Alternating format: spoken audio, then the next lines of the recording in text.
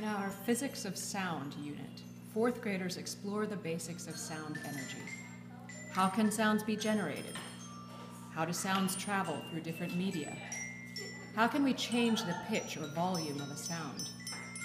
Can we see the physical difference in the vibrations that create different sounds? We spend several days in the lab conducting mini experiments with homemade instruments, stethoscopes, tuning forks, and the ever-popular long gong. Slinkies work well as a tool to model compression waves and begin to explain why sound waves don't travel through empty space.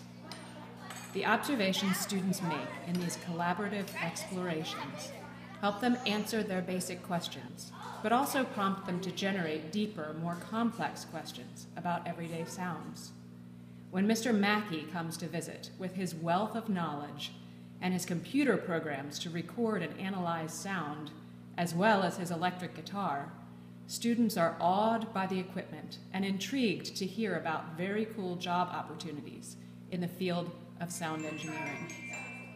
Finally, students narrow their focus to one area of sound study that fascinates them, and they write a research paper about it. Topics range from causes of deafness to how birds create such varied songs and how sounds can trigger memories and emotions.